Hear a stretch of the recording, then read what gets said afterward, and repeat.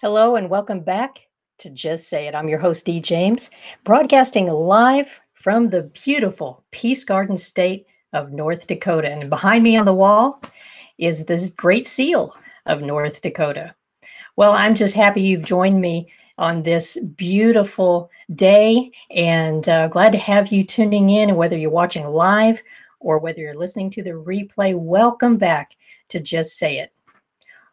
What does slow living mean to you? That's my question for you today. Well, we're going to find out because my guest today is an expert and passionate about all things slow living, whether it be cooking, family, lifestyle, health, or parenting. And in 2008, my guest made a New Year's resolution to use her crockpot slow cooker every day for a year and write about it online. And that simple idea led to 10 books, 6 weeks on the New York Times bestsellers list, a highly trafficked website, and a robust social media following. And I'm talking about Stephanie O'Day.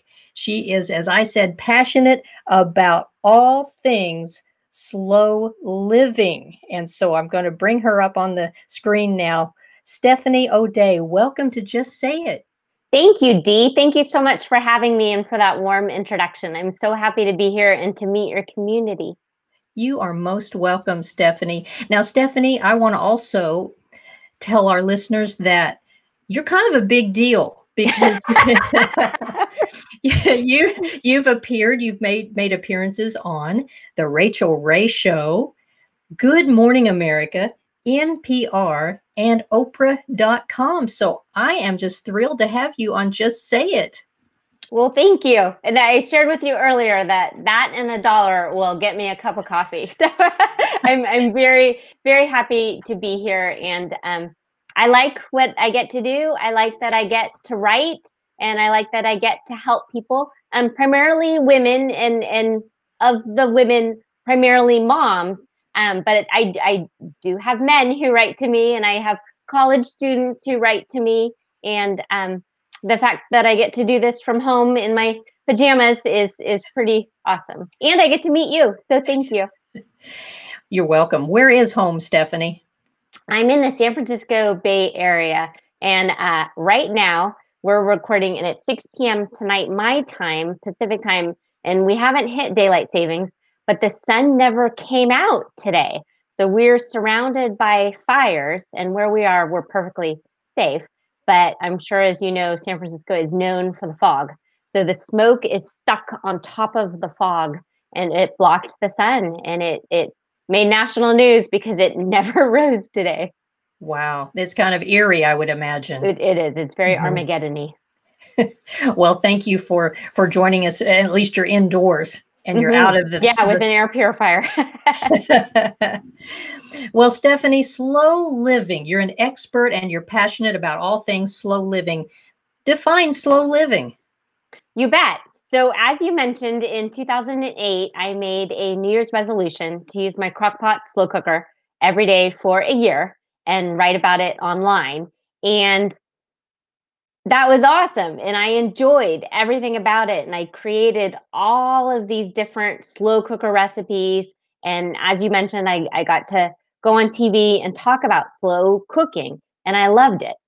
But then they invented the Instant Pot, and I started getting all these emails and phone calls from people saying, you really need to do Instant Pot recipes. And so I bought an Instant Pot, and I goofed around with it, and I just didn't like it. And then, because I live in San Francisco and on the doorstep of Silicon Valley, I started paying attention to kind of this frenzified atmosphere surrounding just the hustle and bustle, and everyone seems to be in a rush. So that, paired with the Instant Pot, I started having these kind of like voices in the back of my head saying, well, just because you can do it fast doesn't mean you have to. And it's okay to slow down. And I sort of realized that this was the universe talking, this was the voice of God talking, telling me, just relax, just embrace the slow, and be mindful and be present, and don't rush, and yes, you can cook a whole chicken in 20 minutes, but that doesn't mean you have to. It's okay to go slow. And so it then morphed into more books. I wrote a book called How to Live Slowly, and then from there, I did a memoir of which I called The Mommy Blogger Next Door, which sort of shared my whole trajectory. And then I also I started getting into intermittent fasting. So I ended up actually writing a book on intermittent fasting that is also selling well. And then the last one that I did was called Clean Less, Play More. And I think with the slow cooking, which ironically, even though it takes longer than the Instant Pot, what I like is I can put it on early in the morning. I'm still caffeinated, I'm coherent. I can dump it all in and push the button and walk away. And then I can do the things I want to do. And so same with the Clean Less, Play More. I don't want to clean. I want the things clean. So I like the idea of giving the kind of have tos over and done with. So there's more time for the want tos in life. Mhm. And it's getting a bit cooler here. I don't know about California, but here in the western states, in North Dakota, Mhm. Colorado, Wyoming, Montana, it's getting My that. girlfriend's in Colorado and said it snowed the other day. It did. It did. We made a visit to Colorado over the Labor Day holiday weekend, and we got out just in the nick of time before that snow came. So cooler weather and fall weather just really, I think the slow cookers are going to come out of the cabinets, don't you, Stephanie? And Well, I hope so. But I think also uh, it's the easiest way to cook from scratch because you can put all your ingredients in and push the button and walk away. So if you want a home cooked meal, everything you put in the pot is going to stay in the pot and come back. And then I think also, I'm sure you've noticed with all of the COVID-ness is that people are cooking again, Mhm. and they're going back to their roots, and they're using dried beans and the forgotten and frostbitten roast that they bought on sale at Costco 2 years ago. They can bring it back to life in the slow cooker. Yes, slow living is coming back. That's a positive, I think, that COVID has brought about, and the just getting back to maybe some old-fashioned ways and slower ways. One of my previous guests on Just Say It referred to it as a halt to the hustle. I like that phrase a lot, the halt to that. Yeah, I likened it to pushing the pause button on the remote control. Is all of a sudden all of the extras in our life, they were just done. And it sounds silly, but many times we say yes to obligations that we don't want to do. We say yes to the backyard barbecue because we feel like we have to, or we say yes to a birthday party that's 3 hours away, which isn't an ideal time, but we feel like we need to do it. And so it's sort of nice to now have your weekends free. I have children that still play after school sports. So the fact that we're not rushing to soccer practice and we don't have our Saturdays filled with game after game is it's a bit of a blessing. It's a sad blessing because you know why this is happening, but hopefully when we come through this, which we will come through this, there will be some reprioritizing. Yes. Stephanie O'Day, tell me about, you just mentioned parenting and you have children of your own. You have been known as, or you consider yourself the mommy blogger next door. Explain. Well, so the reason that I started the slow cooker site, a year of slow cooking, is I abruptly quit my job directing preschool centers, and I was fortunate that my children could come to work with me. But my then 2-year-old was getting sick. She was vomiting sporadically, and we didn't know what it was. So I assumed it was daycare germs, and so I quit. Um, and then because again, we live in San Francisco, that wasn't really an option because the mortgage is quite high here. So I wanted to find a legitimate way to make money working from home for myself. And I started paying attention to mom blogs and that they would share about their family life and write about it. And advertisers would put money on their site and they could make a legitimate living that way. But I am actually a pretty private person. I wasn't interested in sharing family details or putting pictures of my kids up on the internet. So I liked the kind of tight focused niche of a recipe site. You're giving Google what people are searching for. So it has really good SEO, which is search engine optimization.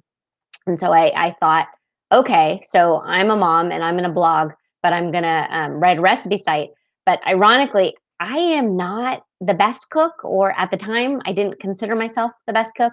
I just used my crock pot. So it sort of all came together as a New Year's resolution. And that's how a year of slow cooking got started. On the bottom of the screen, Stephanie, is the links to not only your website, but also your Facebook page.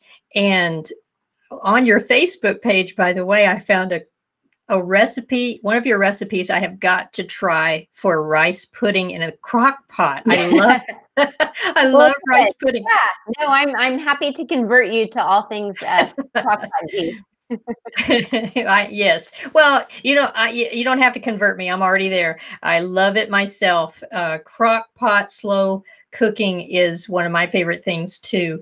And so you talk about parenting. What advice would you give to new parents? And, I think from what I'm hearing, Stephanie, you have a heart for young moms. I do. So yeah, talk. Well, it's ironic as my Facebook feed is scrolling on the bottom of the screen, is probably my best advice would be to limit social media as much as you talk can. To young moms. Yeah, talk to young moms. It's tricky. It's such a double-edged sword. But I think when you are in the moment, but you're also thinking about sharing the moment with your Instagram or your Facebook followers, you immediately disengage from being present.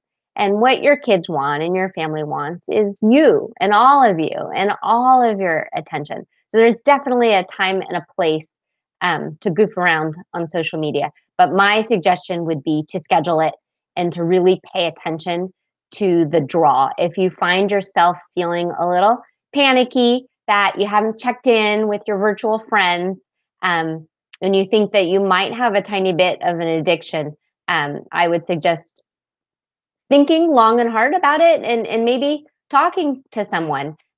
These websites are built with the idea that you will become addicted, and the little likes and the shares, it's this dopamine kind of drip that sort of gets you excited, and it makes you want to keep coming back.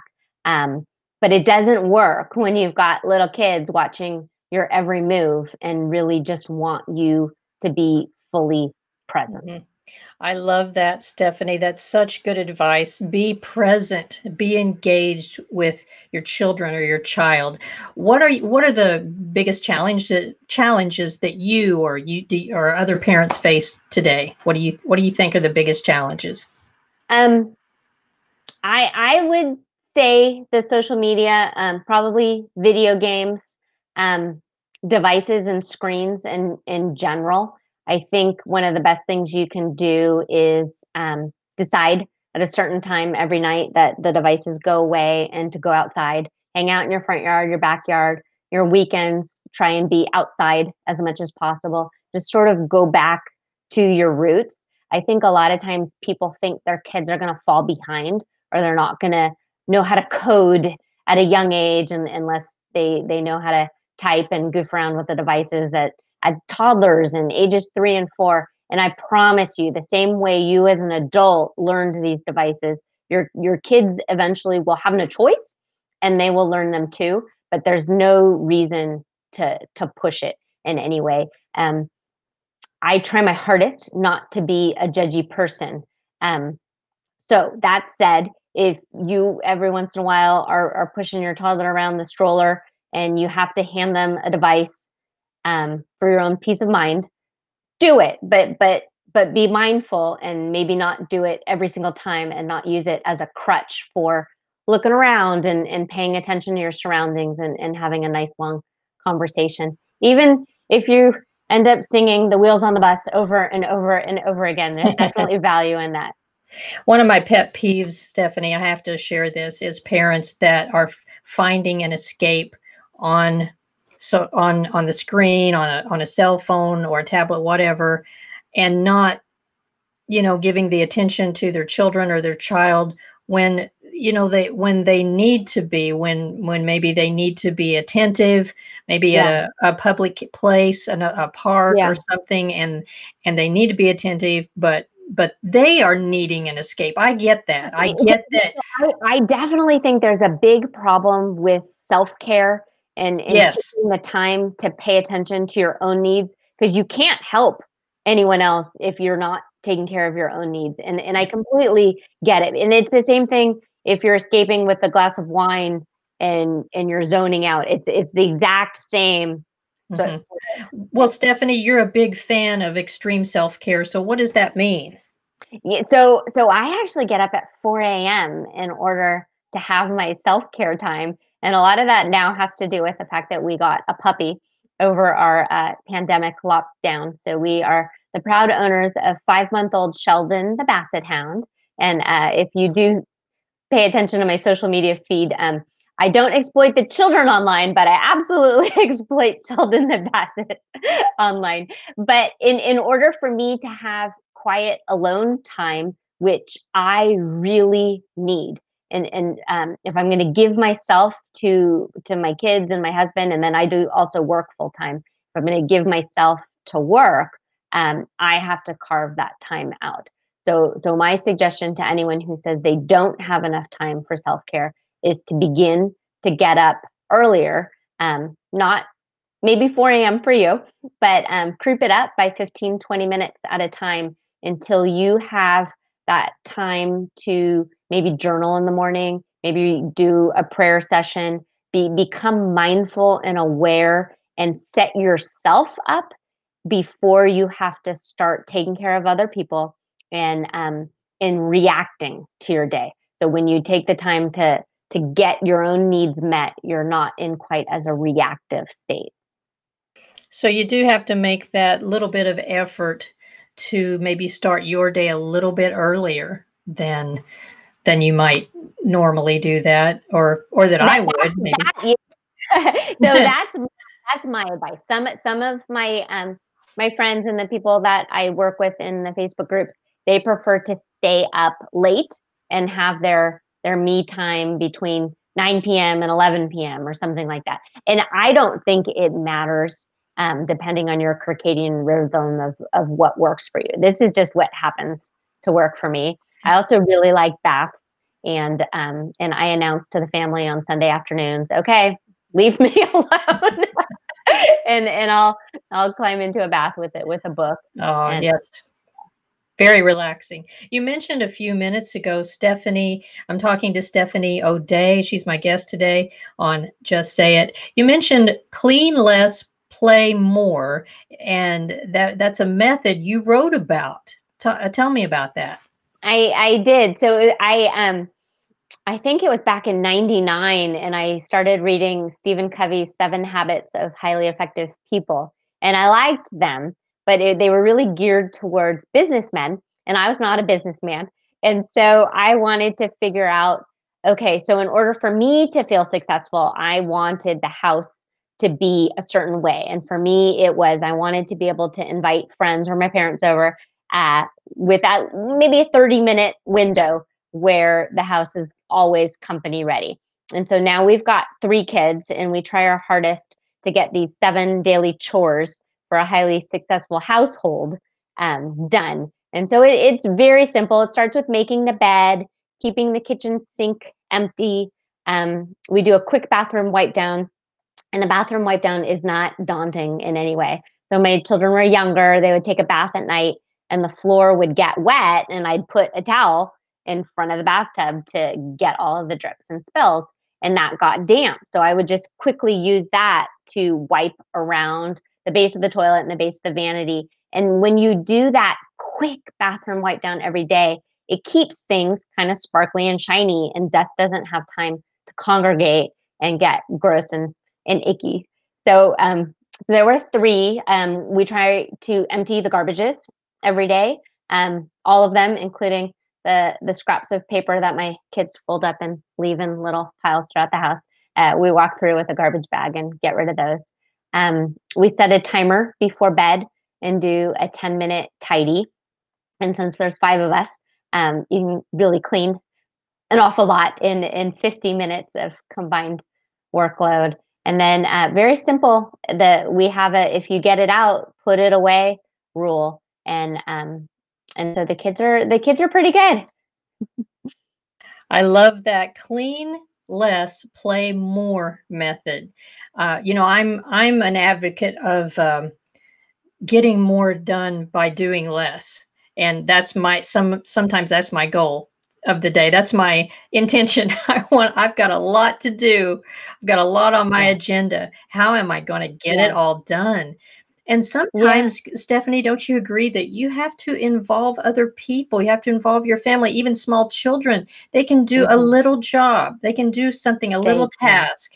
They can. And even if it's not done perfectly, the hope is you're creating capable adults. So even if the towels aren't folded the exact way you would fold the towels, if they're folded, it's fine. Nobody's going to inspect your linen closet. And if you have friends that are inspecting your linen closet, then that's a different problem. I had to get over the perfectionism. I had to get over it, just get over at wanting everything perfect and let them help. It won't be perfect, but let them feel that they can be involved. Let the children feel that they can be involved. Well, Stephanie, I wanted to go back to something that you mentioned a while ago about fasting. Yes. You've written a book on intermittent fasting, and I'm not sure what that is, but you're an advocate for this eating style. What is it, and why are you in favor of this? Sure. So I am 43, and my baby is 10. So I figured after, I don't know, she was 8, it was time to to finally lose those last 10 pounds. And so I started paying attention to my energy levels and how I was feeling throughout the day, and started doing a lot of research on intermittent fasting. And it seemed like it was a good way to regulate hormones and regulate energy, along with boosting your metabolism to shed some unwanted weight. So the name of my book is 2, 4, 6, Eat, and it is intermittent fasting simplified.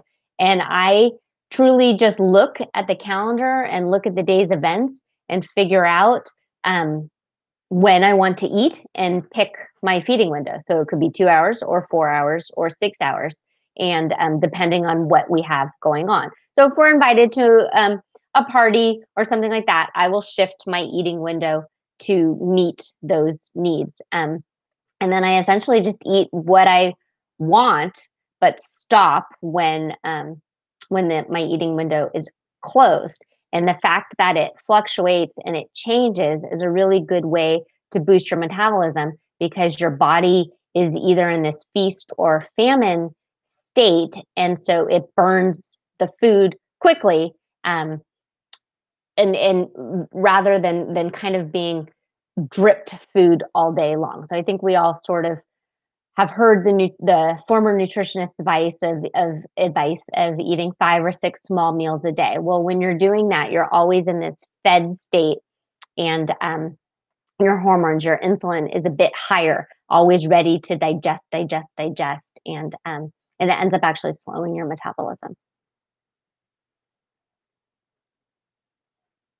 That would be, I think fasting is something that takes a little bit of discipline, doesn't it, Stephanie? It does. Well, it's interesting because we had talked about the slow living. I find that I'm much more mindful and aware. One, by limiting the feeding window, but 2, of deciding whether or not the food is worth it. I'd rather have something really, really good than just sort of mindlessly shovel food in my mouth, which I'm human. It happens. Yeah, I mean, it's not something that we have to stick with religiously. We're, Right. as you said, we're human, and sometimes we need a little reward or a little Right. something, Absolutely. Well, and you that know. also sort of turns into self-care is when you're doing things mindfully and you're aware and it's a conscious choice. Mhm. You're already have shifted into a more mindful and slow living lifestyle. And I find too, Stephanie, that just listening to your body, listen to your body, and your body is intelligent. It'll tell you what it needs, Yeah. and if you'll just take a few moments just to listen, just to take a Right. few breaths and listen. And Right. sometimes we're so busy, we get so busy that we don't take time to just pause, take a few breaths, and, "Oh, what is my body needing right now? Oh, well, just some hydration. Take a drink of water." So That's simple. very good. That's very good point and good advice. Absolutely. Well, Stephanie O'Day, we've talked about all the things you're passionate about that come under the heading of slow living. We've talked about cooking, family, lifestyle, health, parenting. Tell me about your blogging. How do you find time for it? How'd you get started blogging? Just Yeah, absolutely. tell me I about. So I have to admit that I don't use my crockpot every day anymore, and I don't write um, on the website every day, but I do send out a daily newsletter, and I like to reach my readers through the newsletter. And because I have so many recipes written, it's not hard to just choose from my files and plop it into a newsletter. So time wise, I don't think it takes that much time to do the things that I do. In the beginning, it was a lot of time. I worked really hard, um, but I'm fortunate now that I have this body of work that I can choose from and essentially copy and paste from, which which is great. And I had this fire in my belly to make something from nothing. I had to find a way to work in order to take care of my 2-year-old. I'm worried now. I never even mentioned that she's fine now. She's absolutely fine. So she's almost 16 and perfectly healthy. And we found out that she had a gluten intolerance, which is celiac, which is absolutely very prevalent now. But back years ago, it wasn't as commonplace and prevalent. So it took some testing for us to realize that's what it was. So uh, because of that, we've had a completely gluten-free home since 2006, and all of my recipes happen to be gluten-free. Most of my readers aren't. I do write for Simply Gluten Free magazine, um, and I know an awful lot about gluten-free living, but most people just sort of gloss over my gluten-free notes. Stephanie O'Day, the name of the program is Just Say It. So I want to give you an opportunity to just say whatever you might have on your heart today. We've talked about so much, but we're in very interesting times. And as far as slow living is concerned, what else would you like to say? Just say it. Just say it. I think I would try and get the point across that if we're lucky, life is long, and so you might as well take the time to truly embrace every aspect of it. If you're struggling, it's just a season and just a small snippet of your life, and I would encourage you to sort of go quiet and slow down and go inward the way Dee described, and pay attention to your thoughts and your inklings and your moods and see where they are swaying you. My favorite way to go quiet is to go out in nature, specifically the beach, and just wander about. And all of a sudden, it seems like I have no worries in the world, and and that's what I like. It's nice to quiet your brain. It sure is. Stephanie O'Day, it has been a pleasure talking to you on Just Say It today. Thank you for being my guest. And we're going to go ahead and finish our discussion, our conversation. And it's just been wonderful to get to know you. Thank you so much for your time today. And I am going to try that rice pudding recipe Okay. in my slow cooker. It's on your Facebook page. And Uh, and so I hope that the atmosphere clears up there Oh, in it will. It will. California. It's really interesting. There's so many people suffering. I don't ever want to make it seem like I'm complaining. It's just sort of an eerie and very weird day that turned newsworthy, but there's Mm, definitely a lot to be happy and grateful for. there sure is. Being thankful, the discipline of being thankful. If I find that if I just say my thank yous in the morning, what I'm thankful for, Hmm. that it will really change my whole attitude, my heart attitude. Don't you agree, Stephanie? There's so much I we can be. do. Yes. I do. Well, That I'm thankful for you, my friend. I'm now gonna. you sound like Mr. Rogers. You're gonna make me tear up. You're awfully sweet. Thank you, Dee. You're most welcome, Stephanie. Hang tight for just a few minutes, Okay, and I again thank you for being on. Just say it. you bet. Well, it's been great to have Stephanie O'Day on Just Say It today. And I hope that you'll visit her website, visit her Facebook page, and learn more about slow living. I'm Dee James, and I hope you'll join me next time on Just Say It. Bye bye for now.